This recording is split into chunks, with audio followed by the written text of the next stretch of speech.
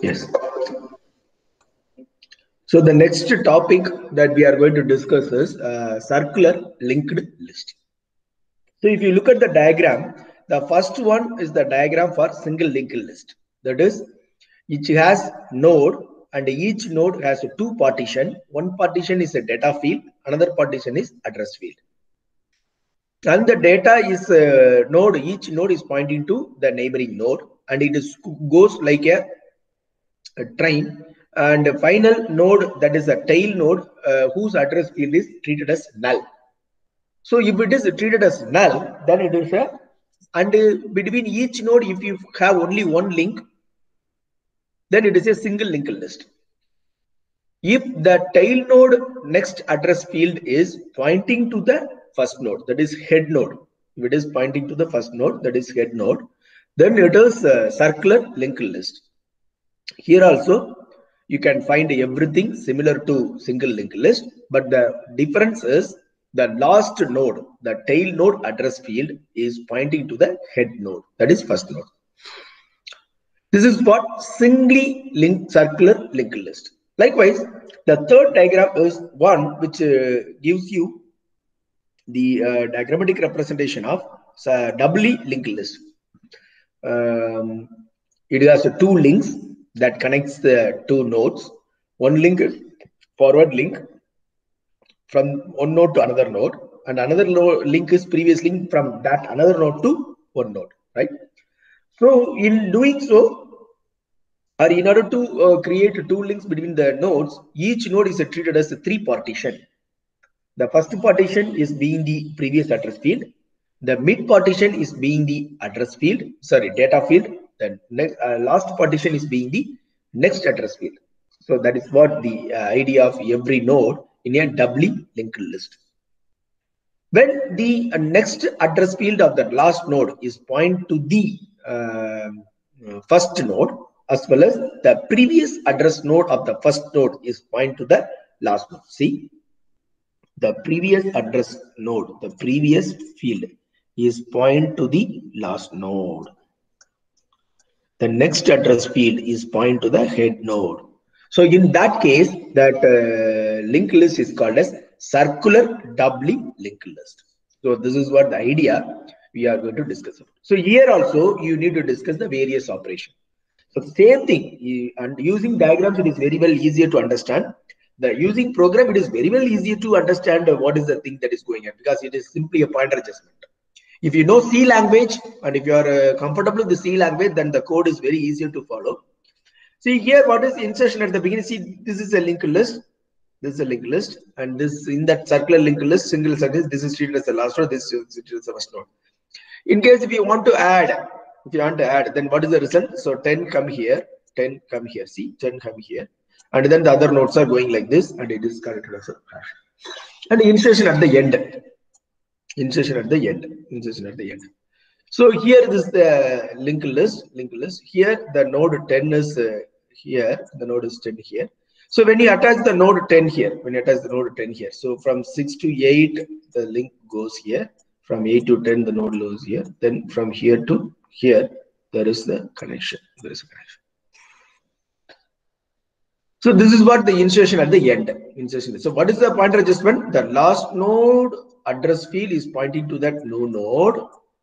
So that means this link get erased. This link get erased, and the last node of the present node that is attached is now getting out, and is understood with the first node. So this is what insertion at the beginning. So that is after inserting the node, how the pointer adjustment is. See, the major headache in linked list is insertion and deletion is very easier without any memory wastage, but you have to worry about the pointer adjustment. If the pointer adjustment is carried out effectively, then everything is very easier. So this is the deletion at the beginning. So this node you have to delete. This node you have to delete. So if you delete it, see, initially the header node is pointing to the first node address. See, address is 4800. Now it is if it is deleted, if that is deleted, so now what is the first address field? Likewise, a deletion at the end. So end node is this one. So if that is the deleted, how that last node will pointing to? See, That is, so like a derailing, in a train, you are derailing a coach, like a derailing. So it has happened like deletion at the beginning and a deletion at the end. That coach has been detached from that thing, and accordingly the adjustment and the link has been freshly established. Likewise, double linked list. So you have to think about the pointers, insertion at the beginning, insertion at the beginning, insertion at the end. That is, end is, this is the single linked list. Sir, is a doubly circular linked list containing two nodes 5 and 6. Here, what is added? Node 7 is added. So once you add the node 7, so what is the thing? So you have to make the adjustment. See, this pointer is deleted, this is pointed to here, and this pointer is adjusted, this is pointed in the backward direction, and this is pointed to here, and this is pointed to here, right? So that is what that is, insertion at the end. And so you need to be very careful in adjusting the pointer values. So that is a deletion. Is a deletion also, you have the same thing. So implementation of single circular linked list. A single circular linked list. See here, if you go to, this is a header file, and this is a self-referential structure. So here you have head next node, head node, and the current node.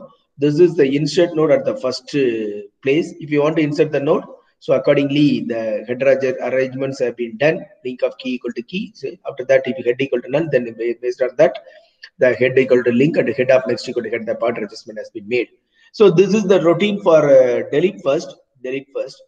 So you have to check whether the head of next equal to head or not. So if there is true, then you have to make it the head null and return the temporary link. Otherwise, you have to make the head as head of next. And this is for printing the list, and this is the main routine. So here, what is inserted? In the first node, 10 is inserted. In the second node, 10 is inserted. Third, 30 is inserted. 1, 40, 56. Those numbers are inserted.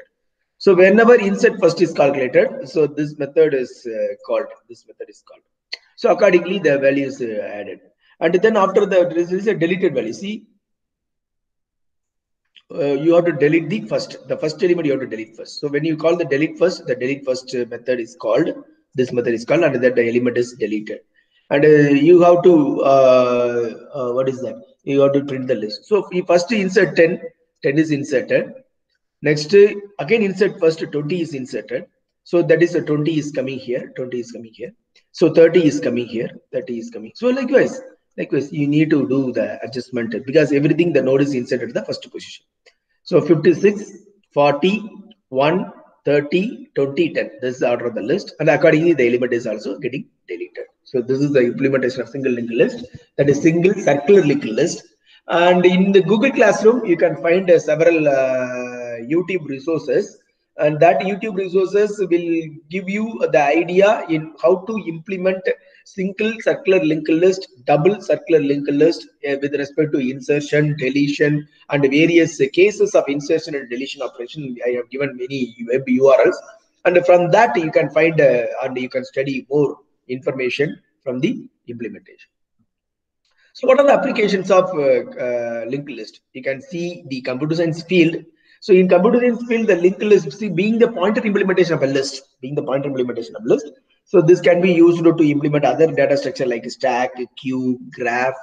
So since it is a pointer, dynamic memorization is possible. So likewise, a directory of name, team members. See, what are the applications you have said about? Say for example, Sweta said about some example, real-time example. So like that of data. So it is simply used to store the data. But when compared with the array, this is having more advantages because of dynamic memory allocation, as well as the insertion and deletion doesn't waste any memory, and it is very easier to handle. In case of real world application, so image viewer application, that is, you can always have back button and you always have front button. So when you click next, it will go likewise. So wherever you have that browser, music player, so music player also you have next song, or previous song, so like that. So these are all the real world application where you can find application of linked list. And some problems may come in this linked list. There are three kind of application you need to deal with. One is polynomial manipulation. So under this topic, what is given to you is a polynomial is given. So this is the first polynomial, that is 5x square plus 4x1 plus 2x. plus 2, 2x to the power 0, 2. Second polynomial is 5x square, 5x plus 5. So what you have to do is you have to create a list. That is, the exponent, the coefficient should be in one part and the power should be in another part. That is the address field. So this is the general format. Coefficient is one part, power is in another one, address field. So it is pointed to the next one. So here you have coefficient and the address. So next, what is coefficient? The something, see, if you have find any expression 4x means, so this 4 is treated as coefficient. This is treated as coefficient. And here in this x, you have power 1, right? And this power 1 will gives rise to the value here and here. So now you have two lists. The given expression that is first number as well as the second number is created as a two list 1, list 2. Now what you have to do is polynomial manipulation addition. You have to add two polynomials. So you have to add the two polynomial. So when you go into add polynomial, you have to check the corresponding power. If the powers are matching, then the addition is simply adding the coefficient. If the powers are not matching, then you have to bring as it is. Hence, this 5x square is brought as such. The 5x square is brought as such, right? Then the 5 4 1 plus 5 1. So since it is the have the equivalent power, since it is having the equivalent power, so what you can do is you can add and you can bring the 9 here and use 1 here, right? So like since this also have you can add this. So this is the result. So what is that? So before adding two polynomial, you have to check the power. If both the expression has the same power, then its coefficients can be added. Otherwise, it can't be added. So this is the logic behind the polynomial addition. Polynomial multiplication. See, polynomial multiplication. See, what is the logic behind it? See, you have to multiply each polynomial. See, say for example, this is one polynomial, 3x square, 5x1. You have to represent that 3x square. 3 is a coefficient and 2 is the power. Likewise, 5x1, 5 is the coefficient and 1 is power. And another one is 6, right? So 6 is the coefficient, x to the power 0 is the, what is that? Power. Likewise, the second polynomial also it is mentioned here. Now, what you have to do is you have to multiply. You have to multiply the polynomial. While doing the multiplication, you simply multiply this polynomial with this. You have to take this one and you multiply all the things. So that means 18 and the corresponding local powers has to be added. Powers has to be added. 16 x to the power 3. That is 2 plus 1. And 6 into 5 plus 6 into 5 30 x. Here also power 1 and here also x square plus 6 into 6 36 and here x equal to 0, here x equal to 1. So 36 plus x to 1 plus. Now you take this element 8 into 3, that means 24. Here x equal to 0, that is 24x square. 24x square. Now 8 into 5, so 5 8s are 40. Again x1 and 6 8s are 48 x to the power 0. Now what you got x to the power 0? So what you got 18 x3 is coming as a resultant list, 30x square and you have one more x square, that is 24x square. So 30 plus 24x square will give rise to 54x square and 36x1 and 40x1, so will give rise to 76x1 and this was 48x0, that is 48x0 coming. So this is what the entire process of polynomial addition. So it is simply the polynomial addition that you are studying in your school mathematics. Only thing you have to put it in the box. So how to put it in the box? While put it in the box as a node, the coefficient part will hold the first position, the power part will hold the second position, and accordingly it goes on, right? Next important application is representation of very large integer. So in general, it is accepted that when you use a 16-bit computer, so what you can do is you can store number in this range. When you go for 32-bit computer, you can store a number in this range. Nowadays, we have 64-bit computer. Even you can store the number beyond this range. But there are certain numbers which is of very great length. Say for example, if you study any astronomy science, the distance between sun and the earth, the distance between Jupiter and the earth, like that kind of distance we want to measure, it is represented in terms of light years. right? You know that from the school level, you know that, and the number will be of very large number. Maybe it goes up to 10-digit number or 15-digit number or 25-digit number, something like that. So if you want to represent those very large integer, then a linked list will be a helpful one. And what way you have to do is, so last 4 bit you have to take. The last 4 bit you have to take, and then you put it in the first node. The second last bit is you have to take, and you have to put it in the second one. The third. So you see, you have to divide the number. You have to partition the number into 4 bit each, 4 digit each from the last. And each 4 bit is stored in the corresponding node. So you, in case if the end part you will be end with only 2 node or 1 digit or 2 digit or 3 digit, you have to put it here, and that is treated as the, again, if there is no number beyond this or beside this, then it is treated as a null node. So this is what the objective you are doing it, right? So what you have to do, just it's a simple thing. So you, there is a number is given to you. The number is partitioned, is a number in the, was a 4-digit number from left to right, from left to right. Sorry, from right to left, from right to left, and that number is placed in the linked list from right, from left to right. So the number linked list is from left to right, and if you read the number, it is from right to left, right to left. So that is the idea here. So that is the representation of very large integer. And another problem is merging of two linked lists. So you are given with the two lists. So concatenation, something like that, right? So you have two lists. This is one list, that this is another list. So this list data is 1, this list data is 4. This address points to the fourth node, this address points to null. And the first node data is 5, and its address points to the second node, and its data is 2, and its address points to null. Now, if you want to concatenate, what is concatenate? You need to do the merging operation. So what you have to do is, you just take the two data and attach in the last. So simple. It is not a very complicated. Just to take the two data and just attach in the last one. So the combining the two lists. This is the code for combining the two lists. If you see, the first two lines are header line, and this is usual line for creating a self-referential structure, and this is the display, that is print the node, and this is concatenation. Simply speaking, so if it is found, so both the things should not be null. If both the things should not be null, first up to null you have to make the pointer. After null of the first list A, you have to add the second concatenate. That is, you have to add the second one. So if you look at the main, so necessary declaration has been done. You need a previous node, you need a node for A, you need a, like that. So in malloc function, the memory is allocated. You have to check whether P equal next is or not. Accordingly, you will call the function and did everything. So then what you have to do is, you have to do the calculation according to that value.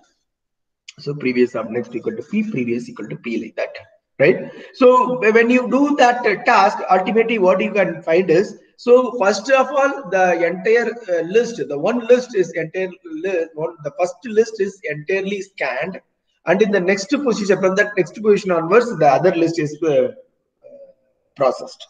That is, other list will get into the data, and it is being processed to find the data alone, right?